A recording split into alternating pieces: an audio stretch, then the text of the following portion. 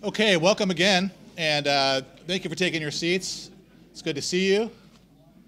And so good evening, and welcome to McCormick Lounge and Loyola University of Chicago, located here on the banks of the majestic Lake Michigan on a superb, almost summer day. And so really happy for this perfect day, and there's nothing so beautiful as spring. So a heartfelt welcome to you in the room here, but also to our friends on live stream, where we have almost 1,000 registrations for this talk. And that's our new reality. So, you know, I say props to people here in the flesh too, all right? So welcome one and all, and happy Easter to you. My name is Michael Murphy, and I direct the Hank Center here at Loyola. And on behalf of Joan and Bill Hank, whose generous endowment fires our many endeavors, you know, I welcome you from them. They always, and hopefully they're on the live stream. My guess is they probably are. But also on behalf of our center manager, Katie Arnold, and our graduate assistant, Adam High, who's helping on the Zoom, and then our undergrad assistants, Connor and Grace and Matt. We want to add another level of welcome from the Hank Center. Pardon me. You know, I'm glad you're here for the 7th annual Cardinal Bernardin Common Cause lecture, which is the Common Good and Synodality, the vision of Pope Francis, with Bishop John Stowe of the Diocese of Lexington, Kentucky. I'm so pleased to see such a broad turnout today. I see many students. I'm so glad to see you students. I'm glad you're here. We're glad you're here. I see scholastics. I see our friends from the Jesuit community. I see our friends in leadership from the Archdiocese. Thank you, Bishop Birmingham, for being here. I see Loyola leadership. I see our neighbors and our staff and our faculty, honored guests all. Thanks for being here. I also want to give a special welcome to our rector of our Jesuit community, Father Richie Salmi, who's co-hosting this event. So thank you. And also to our university president, Dr. Mark Reed, who will be introducing our speaker in a moment and providing his personal welcome. You know, Cardinal Blaise Cupich inaugurated this lecture series in 2017 with a trenchant and life-giving piece called, quote, Signs of the Times, Witnessing to a Consistent Ethic of Solidarity. Bishop Robert McElroy, who's now a cardinal, followed 1 year later with the most timely and challenging talk. He called it Forming a Catholic Political Imagination.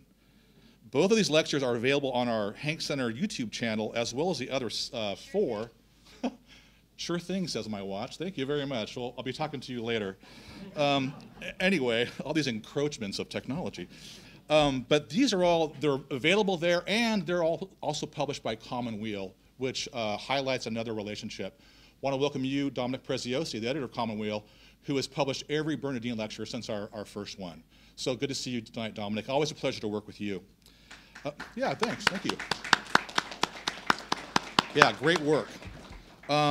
So it's now 40 years since the Fordham University talk given by the late Joseph Cardinal Bernardin of Chicago, the talk that inspires our series, a lecture that calls us to serious engagement with the Catholic intellectual tradition and the humanitarian demands of Catholic social thought and teaching.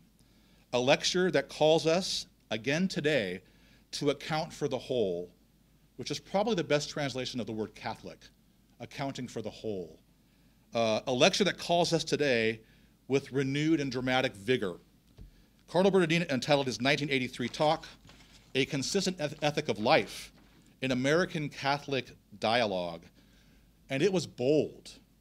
It was, of course, also prophetic in that Cardinal Bernardin located and decried trends in culture that are now, unfortunately, in fuller bloom.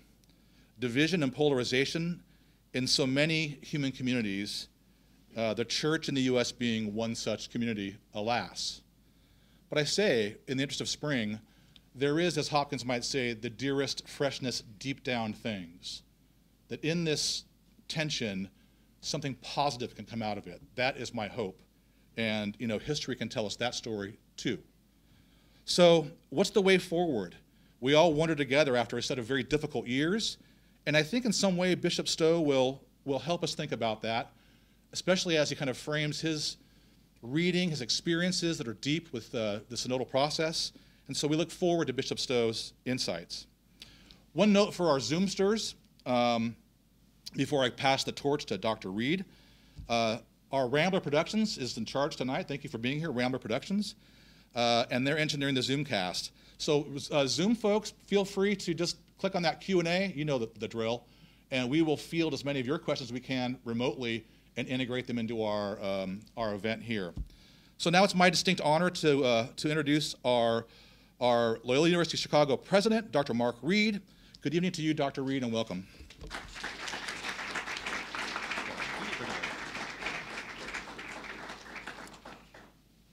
Thank you, Dr. Murphy, for your introduction, and welcome, of course, to Bishop John Stowe.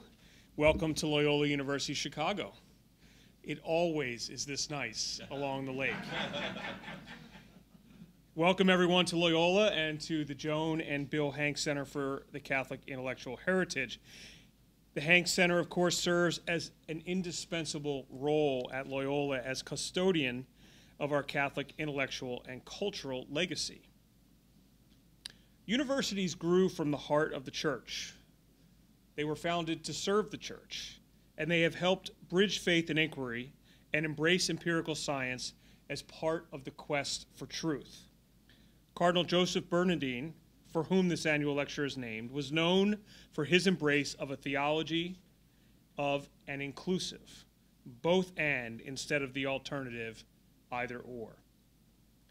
Our Bernardin Lecturer this year, Bishop John Stowe, explores a subject much in the Catholic conversation these days. That is the central role of synodality in the papacy of Francis. Synodality, which literally means walking together, has been present in Christianity since its very beginning. It is not simply about involving people in decision-making, but rather about involving all the baptized in discerning God's will and listening to the Holy Spirit.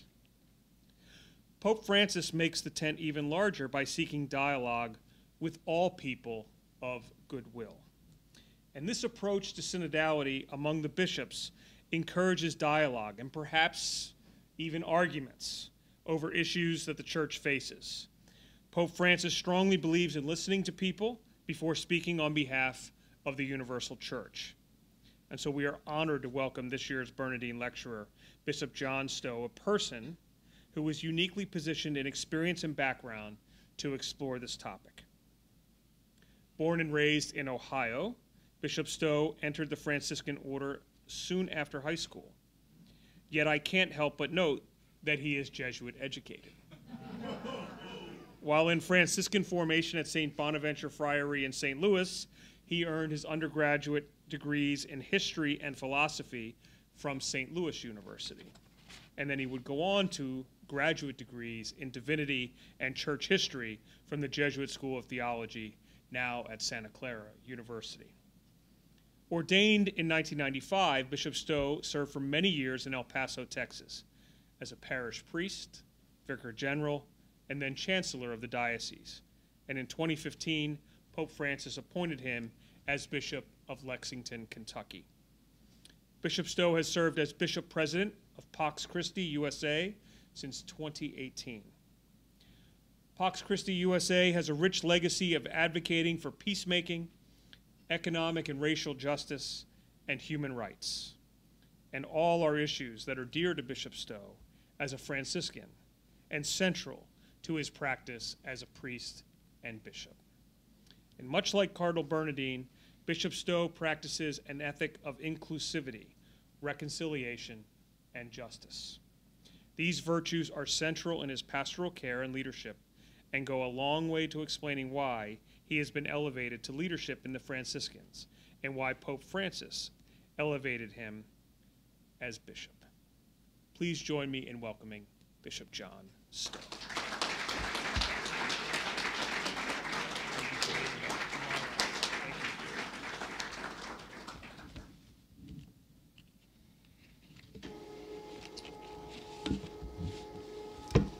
Thank you, Dr. Reed, and thank you, Dr. Murphy, for those generous introductions. Very happy to be with you this evening. Very honored to give this lecture.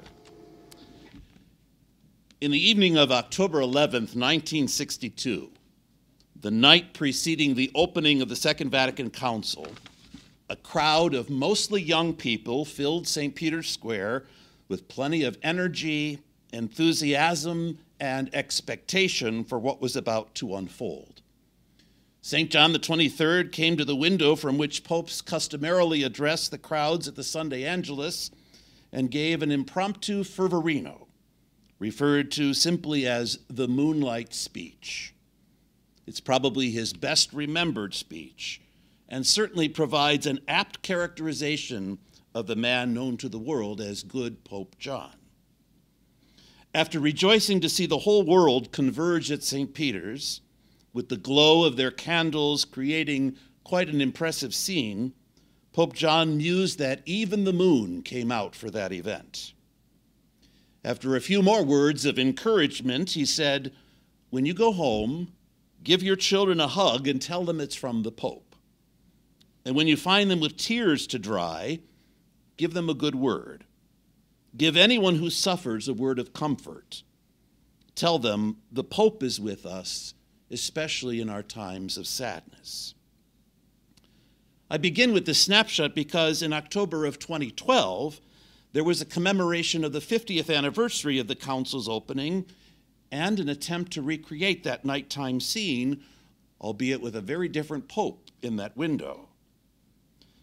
But reflecting on the heartfelt and simple words of Pope John, I thought at that time, imagine having a Pope who speaks like that. And just 5 months later, we did. We just witnessed the completion of a decade of the Francis papacy. And before going into a reflection on the vision and direction he's provided for the church in these eventful 10 years, I would like just to pause and give thanks to God that we again have a pope whose smile has enchanted the whole world, whose actions and gestures speak even more loudly than his powerful words, and who's calling the church back to the fundamentals of the gospel, or, as he puts it, the joy of the gospel. St. John the 23rd called for aggiornamento, so that the worldwide church could be refreshed and renewed for its mission in the world. His fifth successor, Pope Francis, is convinced that it was the Holy Spirit's actions that made the council bear fruit, and he's making it crystal clear now that the Second Vatican Council has charted the course for the church that he intends to follow. Like his smiling predecessor, Francis is attuned to the realities of the suffering of the innocent and is painfully aware of how inequality of access to the world's goods and the phenomenal disproportionality in the consumption of those goods contributes to the violence, instability, and threatened future of humanity. But it doesn't have to be so, he reminds us again and again. And the remedy is to simply live as sisters and brothers as God's plan has designed.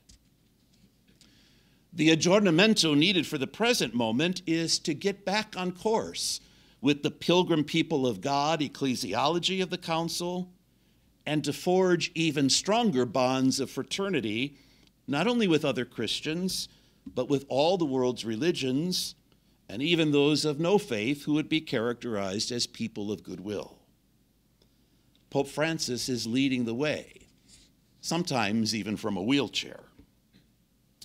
In the past few weeks, there have been many assessments of the Bergoglio papacy up to this point, and, not surprisingly, a variety of viewpoints, either lauding its fruitfulness or bemoaning the lack thereof.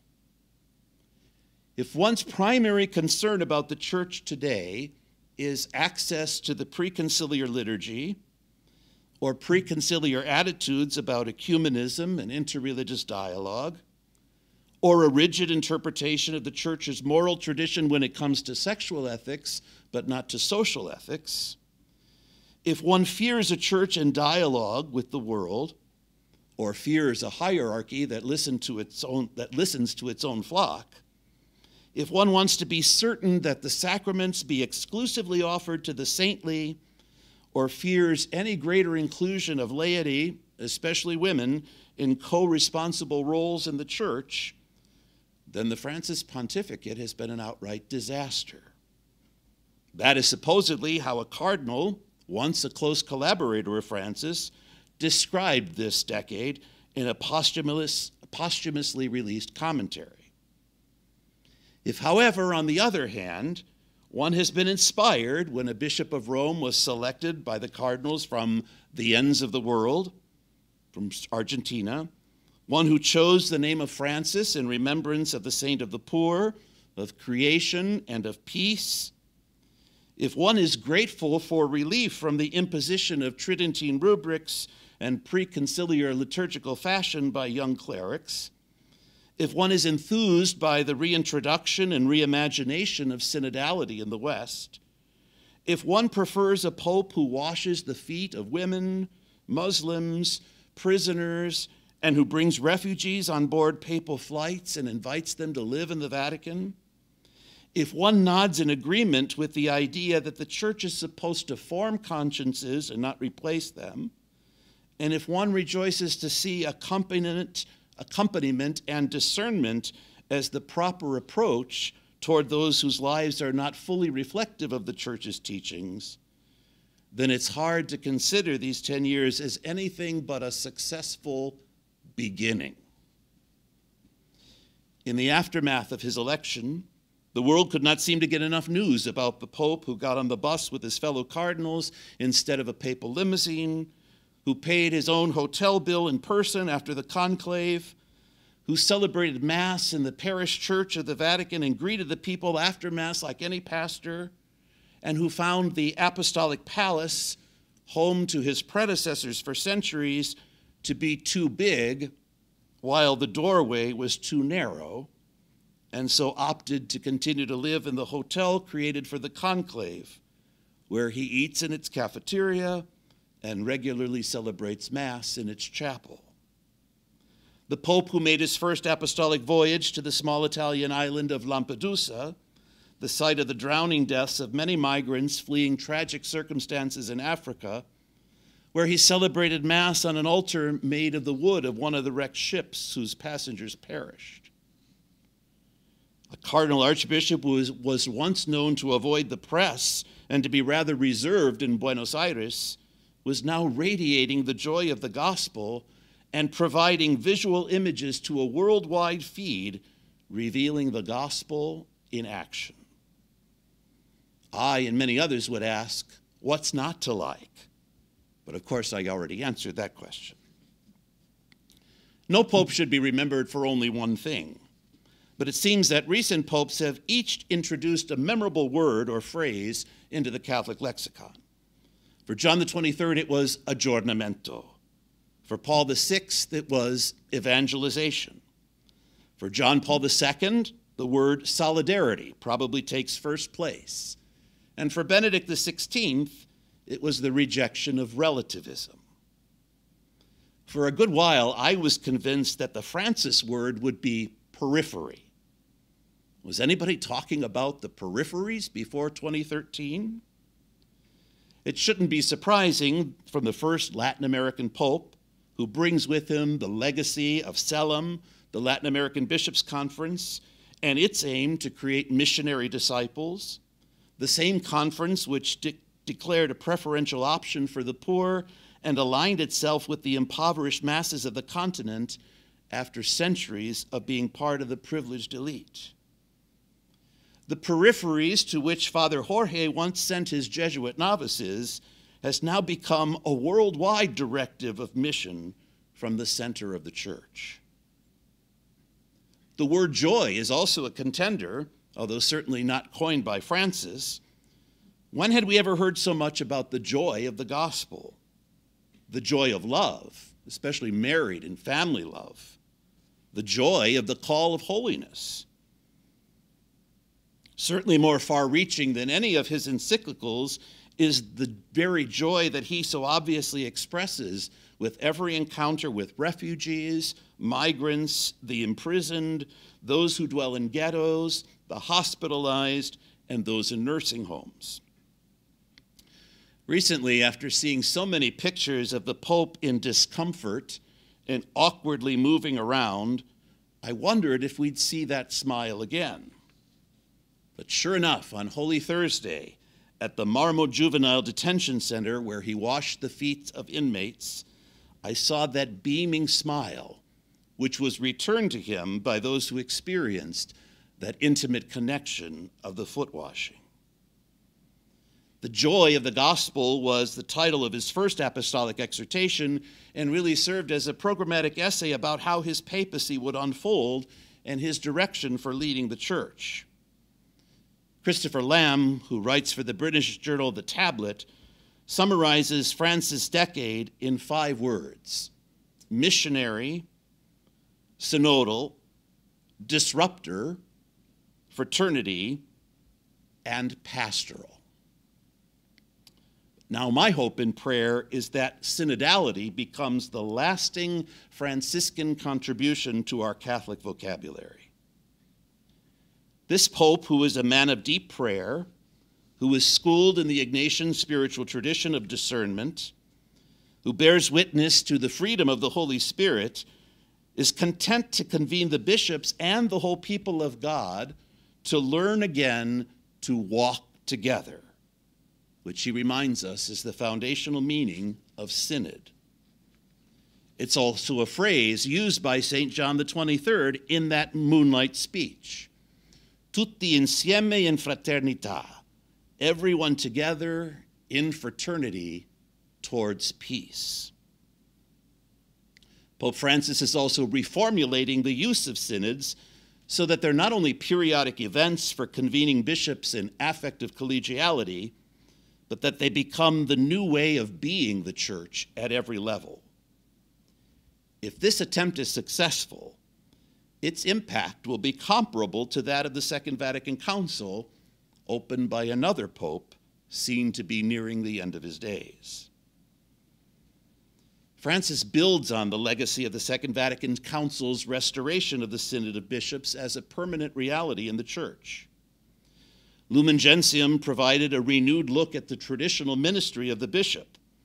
The council restored the office of diocesan bishop as being much more than a branch officer for the corporate office in Rome. The council also discussed the collegiality necessary among all bishops who share responsibility for the universal church with Peter and under Peter. Still, there was no intermediary structure between the local bishop and pope, except for the national and regional conferences of bishops, which are more about fraternal collegiality than effective governance, and the Synod of Bishops, which would be convened by the pope, discuss pertinent issues at the pope's request, and provide a global perspective to the pope. Pope Francis himself, as a bishop, did not appreciate synods that seemed to merely rubber stamp decisions and directives made elsewhere, mainly by the Roman Curia. He lamented his own experience of bishops sharing opinions and critiques outside the synod hall who had been much more reserved about doing so in the Holy Father's presence. At his first synod as Bishop of Rome, the Extraordinary Synod on the Family, Francis instructed the participating bishops to speak boldly and listen charitably. It seems that some were better at implementing the first half of the directive. Another of the frequently repeated words in the Francis lexicon is parousia, or boldness, which he insists is necessary in the synodal process if real discernment, listening, and dialogue is to take place. The Acts of the Apostles describe such parousia among the disciples. But in the synodal setting, time for silence, prayer, processing, and discernment are just as important. The recent diocesan phase of the Universal Synod on Synodality was meant to be an exercise in teaching this method to the whole church. Indeed, it was a start, but there's a long way to go. Francis has clarified that synods are not to function in a parliamentary fashion. There are no parties, and it's not simply a matter of arguing or winning the majority to one side of an argument. Real synodality should not have winners and losers. If people are not open to a change of heart through dialogue, they have yet to learn the synodal method. Now, Francis is not at all afraid of learning from failures and trying repeatedly to get it right. Many across the ideological spectrum, for example, would consider the Amazon Synod to have been a failure. Some because it did not result in the ordination of married deacons to the priesthood, nor women to the diaconate. Others because of their horror that such issues even came to the floor. In his discernment after the event, Pope Francis said that it was not the moment to act on such proposals because everyone came with their preconceived views on the topics, and none of the participants was really open to change. If we consider the current Synod on Synodality and pay particular attention to its implementation in the United States up until now, we can see both an initial grasp of the concept of synodality, along with an enthusiasm for the process of listening and consultation, but also a well-found weariness and wariness about whether anything will come of it. I'm referring here to the laity primarily. There are also critiques of the process, suspicions of its agenda, and attempts to discredit it. Reception by the bishops in the United States can be characterized as lukewarm at best. There are places in our country where the synod has been embraced and eagerly implemented, and places where there has been little to no engagement with the process. My perspective here is shaped by having been the bishop from my region, that is the ecclesiastical provinces of Louisville, Mobile, and New Orleans, to coordinate our regional synthesis, and also as a part of the USCCB team to coordinate the national synthesis and participate in the drafting of the continental synthesis.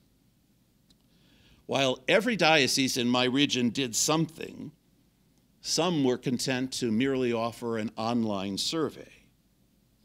Now, an online survey can be helpful, can be a useful tool, especially when there was a desire to include the disaffected and the alienated who would probably not be inclined to come to a church gathering for this purpose. But an online tool alone can hardly be an expression of the walking together that the synod is supposed to be about. The dominant cultural pragmatism in North America was evident in the desire to know where this is going. Bishops frequently stated that they do not know how to lead a process when the desired outcome of that process is unclear. I think the Pope's response to that complaint would be that the bishops are not meant to lead the process, but to facilitate the Holy Spirit's guidance. It's easy to see why the National Eucharistic Revival has received far more energy, attention, and resources in the U.S. Church. There's a plan, there's marketing, there's a beginning and end point, there's substantial funding, there's a problem to be addressed, namely the concern that Catholics do not believe sufficiently in the real presence. But instead of insisting and ensuring that there was a Eucharistic centrality to the synodal process, allowing for an organic discernment about our Eucharistic understanding, plans for a mega event featuring plenty of preconciliar piety and theology has replaced the focus on the synod for a synodal church in the USCCB. It doesn't strike me as coincidental that much of the Eucharistic revival focuses on Eucharistic adoration, passive in nature, and so offers an easy alternative to the active engagement of walking together synodally. Several places in the United States could not resist creating a local action plan for their synod, even though this is clearly not the stage of the synod for that. Now, sometimes that plan, that desire or push for a plan, was so that the insights gleaned from the people of God in dialogue would not be lost. I think that concern is valid, but also comes from a thinking that the synod is an event rather than the way of being church.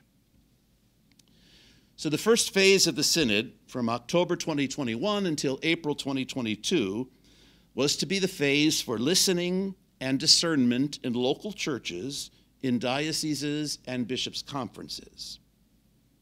The national synthesis of the people of God in the United States of America for the diocesan phase, that's a document for the diocesan phase of the synod, emphasizes the joy with which participants were engaged and the positive feelings that came from the listening sessions.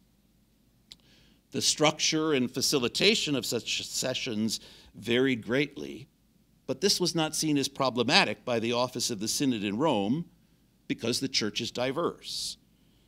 And this phase was not to be a one-time opportunity to get it right, but rather the beginning of an evolving process.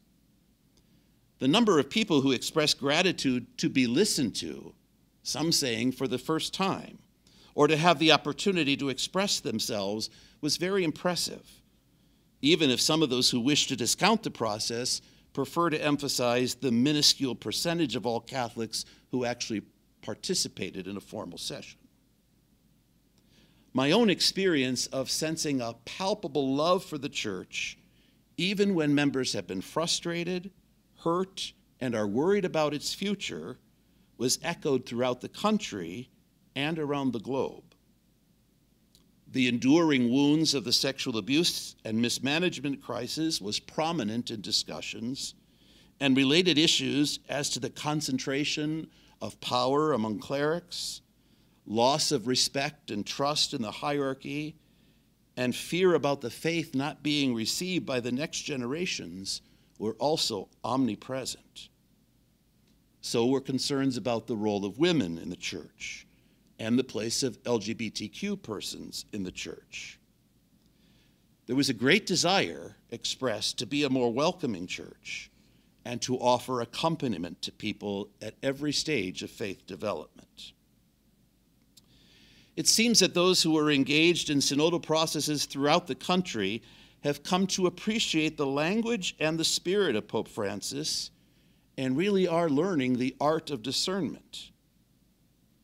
It should be noted also that many groups conducted synodal listening sessions outside of diocesan or parish structures and sent their syntheses directly to the synod office in Rome or directly to the bishops' conference, sometimes expressing dissatisfaction with their local process. Even so, the concerns which were prominent throughout the United States also surfaced in many parts of the world. If Pope Francis was hopeful that the Spirit would provide the issues to be discerned, the Spirit is indeed speaking. When all of these national syntheses were received in Rome, a working document was created there, and the title given by the Office of the Synod in Rome to the working document for the continental stage reveals this spirit. It's called Enlarge the Space of Your Tent, from Isaiah 54:2. This title reflects a desire for a less self-enclosed and a more welcoming church, something that was echoed throughout the world. The continental document describes a kind of wrestling with the concept of synodality. It's not yet a household word. We're not yet really sure how it's to be done. There's a wrestling with the process. And it also reflects a real desire for a more missionary church, even if we're not sure how to get there. The working document for the continental phase was then sent back to the dioceses for further discussion, careful reading, reflection, and discernment and dialogue. All of the synodal process is meant to go back and forth from the church and the universal church in Rome to the local churches. All were asked in each of their dioceses to describe what in the document resonated in their experience and what would be most impactful to their local church. These discussions were meant to be preparatory for a continental synodal assembly, which did happen on every continent except North America. For the purposes of this phase of the synod, Mexico was included with Latin America, South and Central America, because of linguistic, cultural, and historical ties. North America, then, the US and Canada, conducted several sessions by Zoom with the bishops and the delegates selected by each diocesan bishop. There were sessions available in English, Spanish, and French. Now, Asia, Europe, and Africa, with their vast geographies and cultural diversity, were able to conduct continental assemblies in person. Even the Middle East created such an assembly. North America did not, citing economic and practical difficulties in coming together. In this stage, with a more narrow selection of delegates, there were some notable differences from the broad content heard in the diocesan listening sessions. Concerns about the direction of the synod were more pronounced. Many raised questions about whether the synod was trying to change doctrine and voiced opposition to that possibility. Calls for greater precision in what inclusivity might mean and who it might involve were more common. Discussion of liturgical tensions and the loss of access to the Latin Mass, as well as laments about confusion in the process, were more vocal at this stage. The USCCB Synod staff noted the low participation of priests in the synod process and asked each bishop then to appoint one older and one more recently ordained priest to a special clerical session also conducted by Zoom. Those concerns I just mentioned dominated that session even more, but it was deemed unofficial and similar to a special session created for ecumenical leaders, which I personally found very illuminating, did not factor into the continental synthesis, which was submitted to Rome and awaits publication.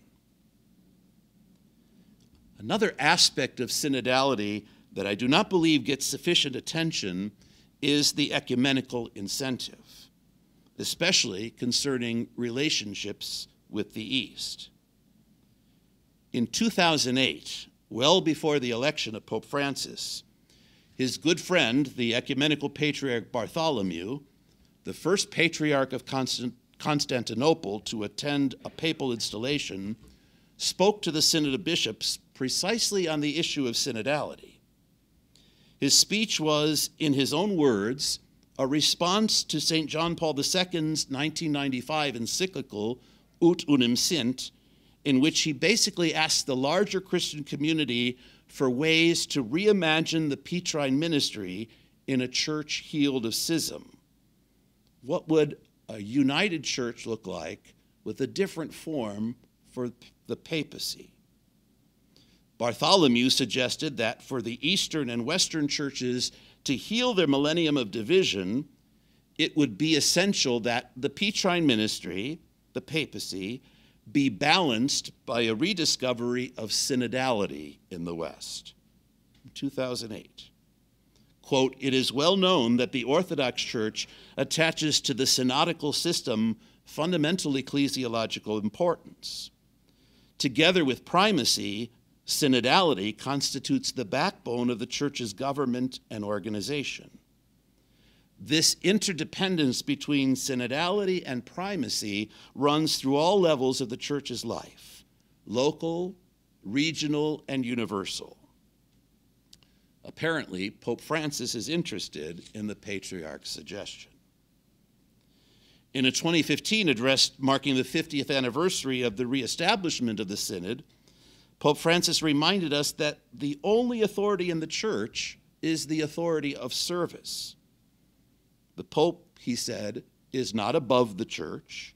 He is a member of the Church, a baptized person among the baptized, and a bishop among the bishops. As successor of Peter, he presides in love over the whole Church. He also made it clear that the Synod is with Peter and under Peter, not to dictate, but to guarantee unity. That sounds to me like seeking a balance between synodality and primacy. Striving to make the church walk together on a path of renewal is a big enough challenge for anyone, for any pope. Francis has certainly worked to fulfill the mandate of the cardinals who elected him to reform the Roman Curia. Consistent with the principles he enunciated from the beginning of his papacy, he has created the structure for a curia in the service of the local churches and focused on mission over maintenance. The document reforming the curia is called Predicate Evangelium, Preach the Gospel, and the dicastery for evangelization has the highest ranking in this new organization. Lay people, including women, can be in positions of leadership. But like his predecessor, Pope John XXIII, who 60 years ago today addressed an encyclical, Pacem in Terris, to the whole world, inviting everyone to work together for peace, Francis sees the church's mission as much more external than internal. He wants the church to lead the whole world in recognizing that we are all part of God's family and that we have to live as sisters and brothers with all people and with all creation. This first Jesuit pope has shown the world that his selection of the name Francis was more than symbolic. While he certainly brings his Ignatian spirituality and charism for discernment to his exercise of the patron office, he also embodies the spirit of the poor man of Assisi for the 21st century. Intentionally or not, the joy of the gospel contains a missiology very consistent with the 13th century saint who was happy to be God's troubadour and whose gospel simplicity and authenticity was lived with contagious joy. Mission for St. Francis and for Pope Francis begins with an encounter with the all-merciful God, which sparks an overflowing love, an overflowing joy that one is compelled to share. That is mission. And when Pope Francis challenged the church early in his pontificate to stop looking like Lent without Easter and to stop finger-wagging and condemning as a way to spread the gospel, the precedent was found in his namesake. Like his patron saint, the Pope has preached and worked for peace throughout his pontificate and has acknowledged the ongoing violence that many fail to see. He speaks about the Third World War being fought piecemeal, and he's not shied away from war zones in order to personally bring a message of peace. Francis is in line with all his recent predecessors as a force for peace among nations and eager to serve in mediation to bring peace about. Yet even here, there's a particular style, an imitation of Jesus and a vicinanza, a nearness, like the words of Pope John in that moonlight speech. Francis traveled to war-torn Iraq, the first pope to do so. He met with indigenous leaders in Canada who had been harmed by the church's ministers. And at 86 years old, Francis, in a wheelchair, traveled to Congo and to South Sudan as a messenger of peace and to demonstrate his solidarity with those who have suffered the ravages of war. To victims of war in the eastern part of Congo brought to him in Kinshasa, he said, quote, "I am close to you. Your tears are my tears. Your pain is my pain. To every family that grieves or is displaced by the burning of villages and other war crimes, to the survivors of sexual violence, and to every injured child and adult, I say, I am with you. I want to bring you God's caress. He gazes upon you with tenderness and compassion. While the violent treat you as pawns, our Heavenly Father sees your dignity, and to each of you he says, you are precious in my sight and honored, and I love you." Brothers and sisters, the church is and will always be on your side. God loves you. He has not forgotten you, but men and women should remember you too. We've all witnessed his tireless preoccupation with the invasion of Ukraine by Russia. trying to walk the diplomatic tightrope so that he might be able to serve as a negotiator for peace did not win him much support. He always tries to read the full situation in context, but he could not deny that Russia was the aggressor, and he even jeopardized advances in ecumenism with the Russian Orthodox by his harsh words about Patriarch Kirill's support of Putin's war. Every Sunday, he reminds the pilgrims in St. Peter's Square to pray for martyred Ukraine. And he broke down in last December's Marian devotion in the Piazza di Spagna on the Feast of the Immaculate Conception when offering a prayer.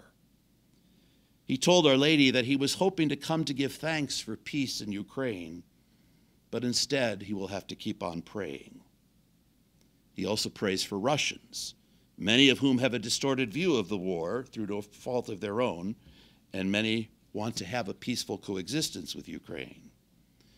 Even this past Good Friday, the Pope again used prayers for peace in the Via Crucis in Rome from Ukrainians and from Russians, despite the strong negative reaction from the Ukrainian church when he did so last year.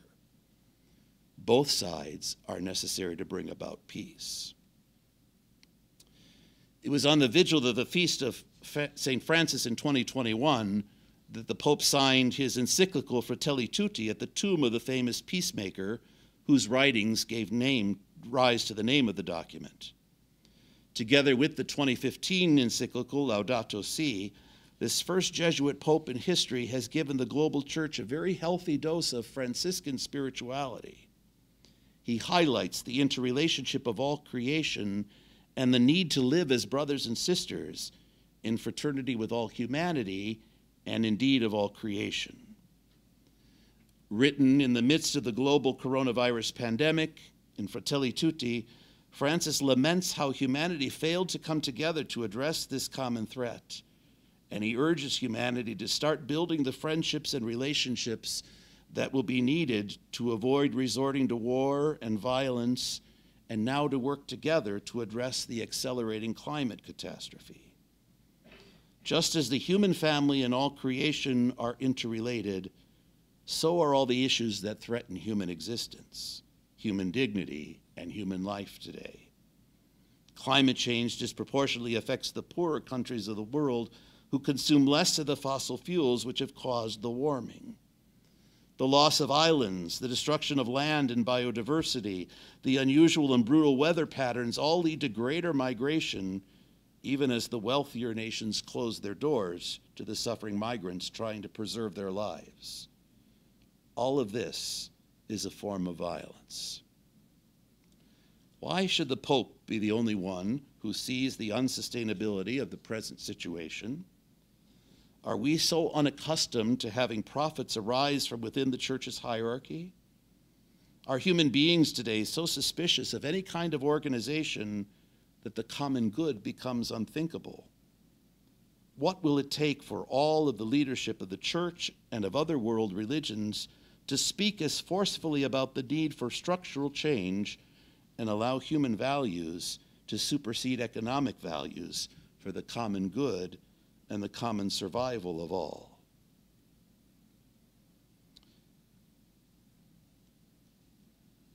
Dialogue and friendship are introduced as a part of the path to a more fraternal world.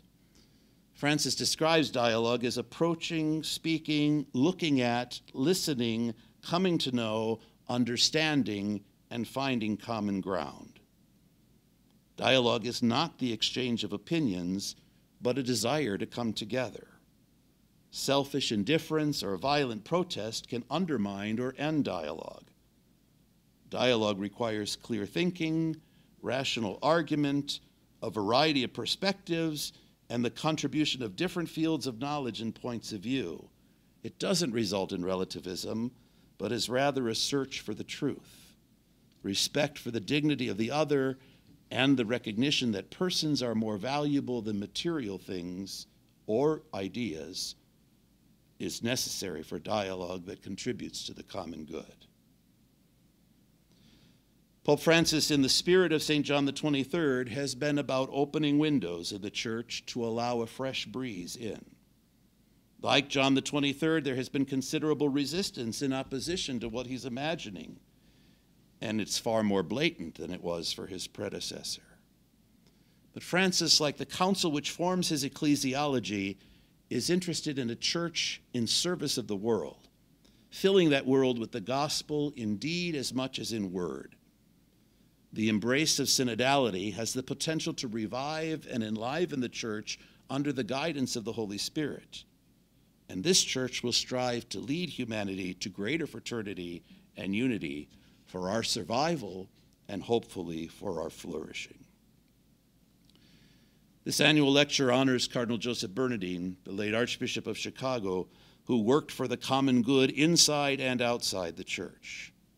Forever known for the seamless garment approach to all the dignity of human life issues, he didn't always see success in his efforts for unity.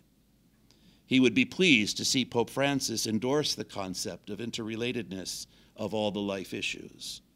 And I'm sure Cardinal Bernardin would have enthusiastically engaged the synodal process with all of the hope it offers for a church that is faithful and engaged as a servant of the human family. Let's pray for the success of the synod, pray for the success of the pontificate of Pope Francis, and pray for the realization of that vision of a more fraternal and more peaceful world. Thank you.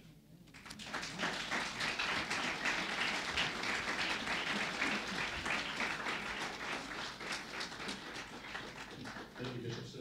Thank you very much. Hey, we have about 15, 20 minutes for comment Q&A. So please think about how you want to engage. Taking a cue from our friend from Georgetown, John Carr, he says, please phrase your question in the form of a question. I think you know what I mean. We do want to hear comments, though, but just let's be direct and so we can engage in really healthy dialogue with Bishop Stowe and each other. Are there any thoughts at this point? I go with the first hand raised here, so. Hi, Ben.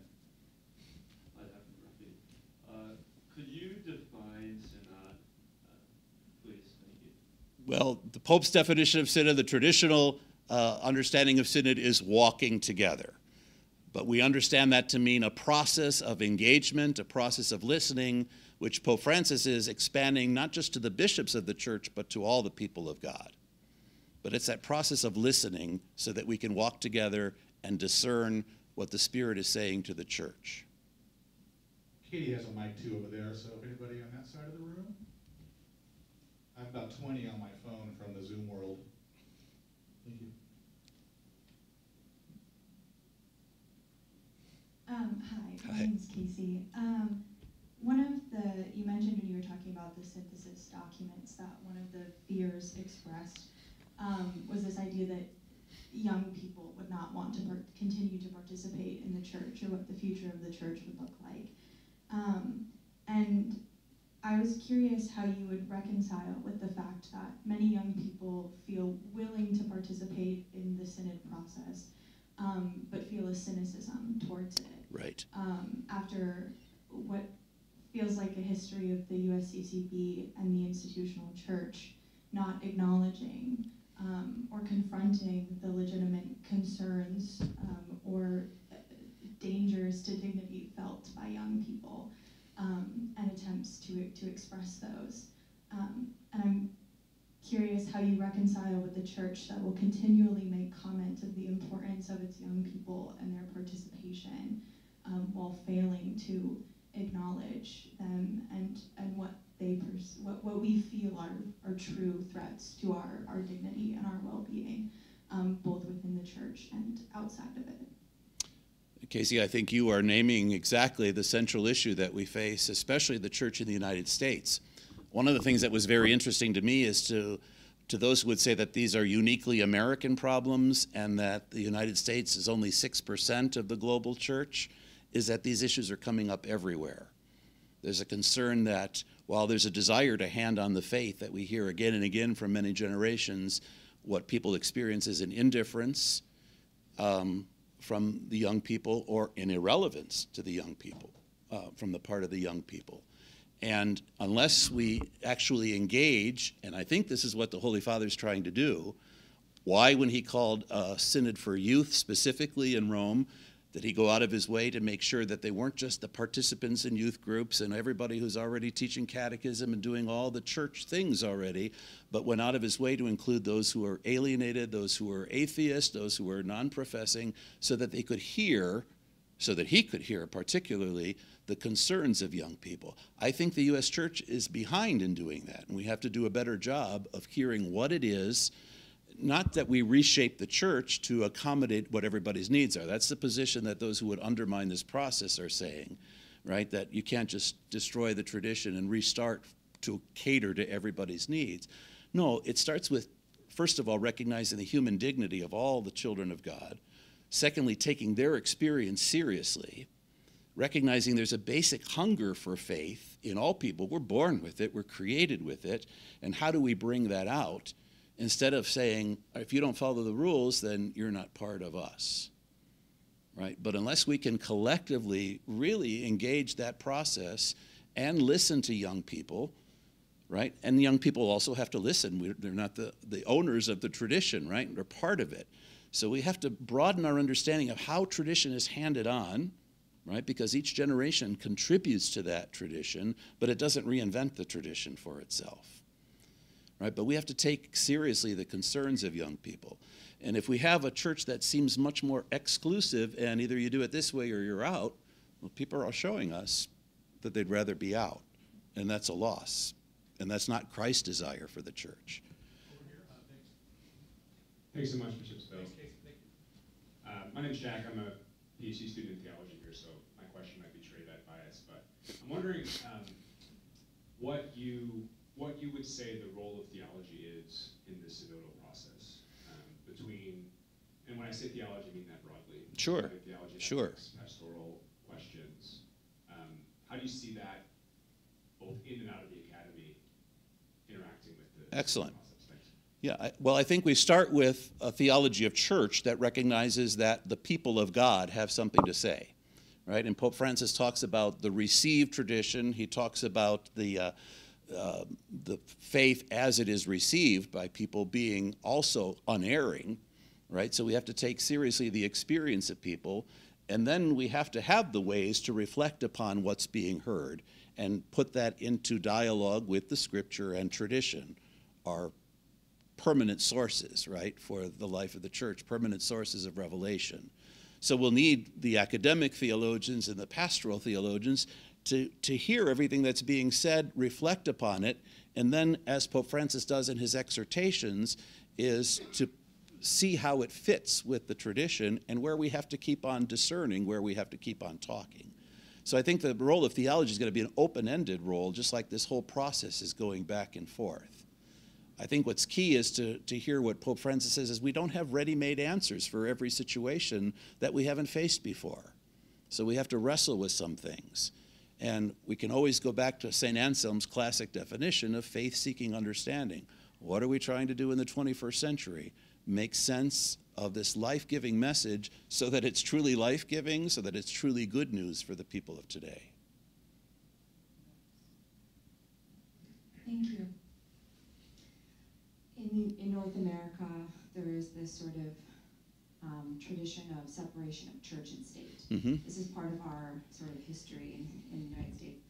I do believe Pope Francis has given us a call to action world over, not just the United States, in terms of the climate crisis, but poverty, capitalism, everything facing the social fabric of society.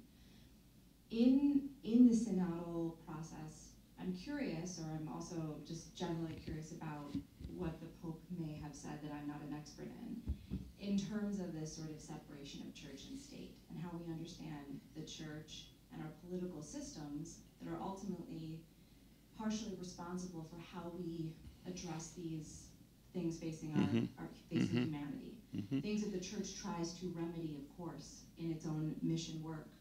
I'm curious how we navigate as part of what ultimately is a democratic kind of process of synodality, this notion of separation of church and state. The Catholic Church, or the Catholic vote is traditionally, this might be an outdated statistic, everybody don't quote me, but 50-50 in the United States.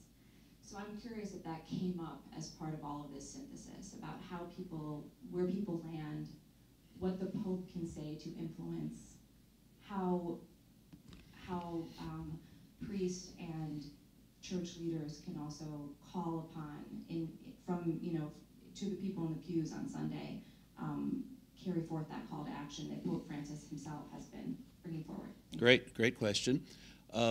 I think the key to the answer to that question is in chapter 5 of Fratelli Tutti, where the Pope talks about the nobility of politics. Right? Politics has a bad connotation for us. And usually when we have a negative connotation about politics, it's because we're thinking partisan politics rather than politics.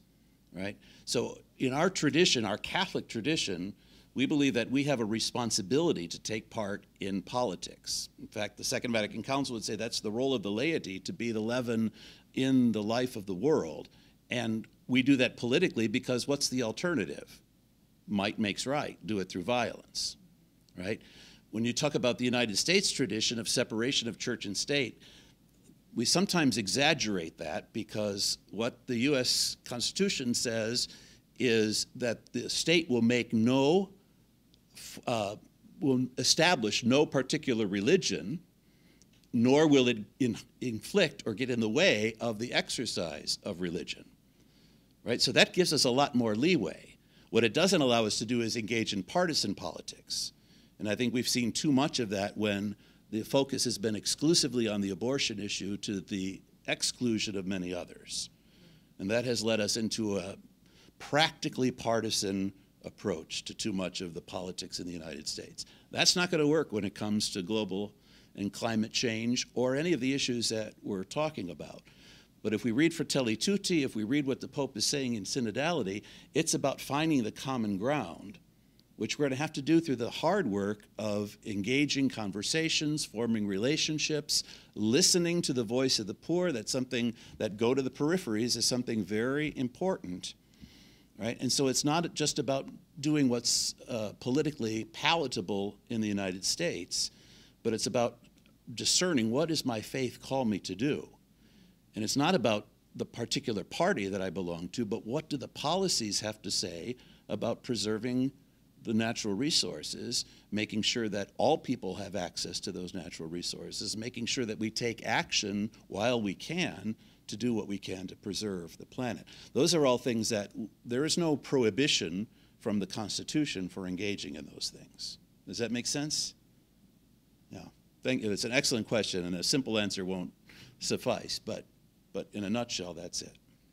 Thank you, Bishop. This from our control room. If you could repeat the question, you have the hot mic for the Zoomcast. Okay. You can abbreviate it. Okay. So I have one here from our friends on Zoom. Okay. Sorry about that. No problem. No, this is you didn't know. So here's a question here. This is from Zoom. How do you see the relationship between discipleship, following a teacher, and accompaniment, going to the margins in the synodal process? Okay, so the relationship between discipleship, which is following a teacher, and accompaniment, which includes going to the margins. Well, I think those two things come together if Christ is the teacher, right? Because Christ teaches us that model of accompaniment. The way that Christ reached out to people and the way that Christ taught people was, first and foremost, meeting them where they were and then calling them forth to something greater. So we can teach, and then at the same time, if we recognize that people are not living the fullness of our teaching, how do we walk with them and help them to move in that direction? That's, I think, what Pope Francis has been telling us again and again. It's not you cut people off because they're not there. It's not that we exclude people because they're not living the fullness of the teaching, but how do we walk with them to help them get closer to the fullness of the teaching? Because which one of us lives it entirely and fully in every aspect of our lives? Thank you very much. I really enjoyed your talk. But I guess my question is going to take us back to the bias of the young lady, who I tend to agree with, but it's going to be more local, personal, and immediate. I enjoyed your talk a lot, but in the Black community, it's getting the audio to match the video or the video to match the audio. And it was nice that Pope Francis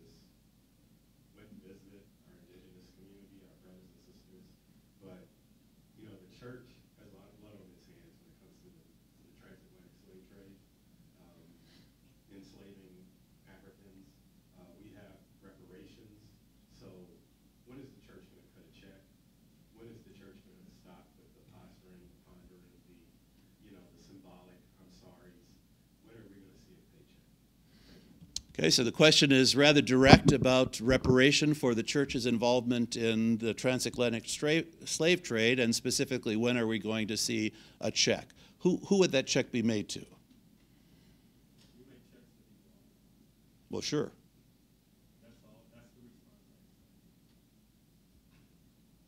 Okay, then you got the response you expected. I think it's tragic that we are so late to recognize our role in this. It's very recent that we have religious communities acknowledging their role in the slave trade, the church acknowledging its role in that, and the systemic suffering that has been a consequence of that, right? I think there's open debate about whether reparations is the way to go, and certainly a case can be made for restorative justice that it is the way to go. How do you make that happen? I don't have the answer for that. Sorry. Start by returning looted goods from Africa. Well, I would agree with that. Thank you. Thank you, sir. Thank you. Hi, Bishop. So I'm Aiden, an undergrad here at Loyola. The question about theology earlier reminded me about something you said earlier in your speech about how some vocal voices in the church express skepticism of the synod changing theology or doctrine, or even perhaps just the handing down of the faith to younger people might change the doctrine or theology. What would you say to people who express those views? And do you think the doctrine should or will change based on the synod? Okay, so the question is basically about the synod and the critics who are afraid it's going to change the doctrine or theology, and what would I say to those, and should it change theology or doctrine? First of all, I think we have to separate the two concepts of theology and doctrine. And theology should always be changing, should always be adapting. What we talk about as doctrine as fixed belief, that's much slower to change and much rarer to change. I think it's more about how do we understand in the present age how we believe and why we believe what we believe. So if we take listening seriously, which the Synod says we have to do, then there's going to have to be some change in theology. Whether there's change in doctrine, we'll talk about change in theology, change in discipline, which is different than doctrine, or the higher level of dogma. Okay, so an example, we're not going to add a person to the Trinity or take a person away from the Trinity. Right? We're not likely to talk about now there's three natures of Jesus instead of just the human and the divine. Those are the things that are pretty fixed, the things that we recite in the creed. Right? But how we live that out on a daily basis, how we understand people whose lives do not reflect what the church teaches at this moment in terms of sexuality, in terms of marriage, in terms of their development as a human person, those are things that theology has changed, has evolved over the ages, and will certainly continue to do so. Some resist that, right? And that's where we get stuck. I think we have time for one more, but I just want to do some Zoom. Actually, yeah, please. Just a quick one. Go right ahead. Please, no, please. Well, my question would be, you mentioned about women leadership and how much the real issue of women's ordination in the church is shared amongst the synod process. Participants, yes. Pardon me? The synod participants, yes. Yes. Well, do you know? How big of an issue is it? Oh, how big is it? Very important. Yes, it is very important, and it's coming up. So the question is about the women's issues, and particularly women's ordination. How much does that come up in the synod discussion? It's coming up. Think of it when you were talking about the Eastern Church and, joining that up, kind of. Well, go ahead. No, so it's come up from all over the world, right? And it seems that we're a lot closer in terms of, but we're not there yet, but we're a lot closer in terms of the ordination of women to the diaconate, because at least there's a historical precedent for it in a church that values tradition, and the Eastern churches recognize that historical precedent. So that's one piece. Going back to the previous question about the relationship of theology and doctrine, that's actually an issue of debate in the church right now. Is it a belief that we cannot ordain women? Is it a matter that has been instituted by Christ, as St. John Paul II said? Or is it something that the church has the power to change? That's a question that's not going to go away. But that's all I can say about it at this point. It's not going away. Thank you. I'm going to stand up here. I want to rehearse some, pardon me, so Bishop, just so the mic can hear me. I just want to give you a couple insights from our Zoom. So, and these are just without responses, just so we can hear what's out there. How do we dismiss the reality of the American church leadership aligned with special interests, as detailed in a recent book? That's one question. How would the Synod support women religious under the quote, diocesan rights aspect facing intimidation by the diocesan leaders who should encourage and collaborate with them? And a couple other questions. What will the U.S. Church learn from summaries from emerging nations in their synodal process? And then how do we regular folk best inhabit our roles in this process? So those are four items from the Zoomcast. Let's do one more in person, and then we have a special gift to give to Bishop Stowe. And I see you, Matthew. You get the last word, my friend. Hi, Bishop. So back to the discussion of cynicism among the youth, I see that as well. I think if you look at the Instagram for the Synod and you just read the comments, there's a lot of cynicism. It's overwhelmingly negative. And I think that my fear is that Pope Francis has said that the synodal way doesn't have the authority to change doctrine. My fear is that with everyone kind of upset that when the bishops come together in Rome and send out a document, that it's not really going to please people. And so what would you say has to come out of the Vatican to make the synodal process successful? What do you think that the bishops and the Pope have to say when they meet in October? Mm-hmm. Okay, so Matthew's asking again on the cynicism, especially from young people, and reading a lot on social media that raises some cynicism about whether anything can change and whether anything is going to change. And if the position is that the Synod can't change doctrine, then isn't it going to be disappointing to a lot of people, or what has to come forth from the Synod? I think first of all is we're learning what the process of synodality is about. Right? So it's not an instant solution to our problems. And that's going to be frustrating for those of us who are impatient and have a pragmatic bent and just want to see things fixed right here and now.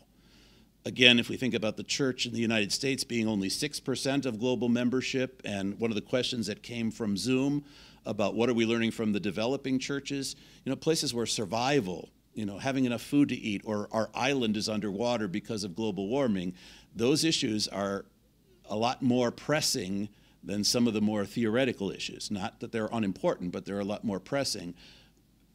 From our North American perspective, I think we're going to have to be more patient if we want something positive to come out of this. But Pope Francis is not going to say, no, we can't do that. Even like he did with the Amazon Synod, he said, the time is not ripe. Let's go back and work through this some more so that we can have a genuine dialogue and actually be open to hearing another's perspective. And that's hard work that we're not used to. So will there be some disappointment? Yes. If we think there's going to be quick solutions, I'm sorry to say there's not going to be a quick fix. But I take a lot of hope from the enthusiasm that people who actually participated in the system felt about saying what they had to say. And the sessions that I participated in, even when people were at great odds with each other, they could recognize a love for the church from both sides. And that's progress, right? And then what's going to happen is that when we're talking about doctrine and dogma, who's going to make the decisions about how we proceed? And if Pope Francis is broadening the inclusivity of who's part of that discernment, I think that's very hopeful. You referenced in our dinner beforehand, we had a nice dinner with students with Bishop Stowe, an experience in Kentucky with immigrants and people who were maybe not as welcoming as they might be. And something changed in the discussion. And that was very heartwarming. I think that's what you're kind of getting at as a possibility of dialogue. Sure, I think we can see the fruits of dialogue when we actually have face-to-face encounters. I like early on in The Joy of the Gospel, Pope Francis says you can't have an encounter with a device with an on and off switch. right? It's got to be something that you get into a face-to-face discussion, and when you hear another person's story, so the example that Michael's referring to is a group that was fairly strongly anti-immigrant sitting down at the table and hearing the stories of people who crossed the border, who risked their lives to come from Central America, and were moved to tears by the experience that they heard. Sister Norma Pimentel tells stories like that at in Brownsville at the shelter there, where people who have really hardened ideas when they're thinking about immigrants as statistics and numbers, and then meet the actual human beings and have a change of heart. So that's where the possibility for hope of change comes about. It's beautiful. Sister Norma is a saint, as we know, and she's also a Loyola graduate. So that's for us. I'd like to invite Father Richie Salmi up, who's the rector of our Jesuit community. A special gift for the common good, close to Bishop Stowe's heart.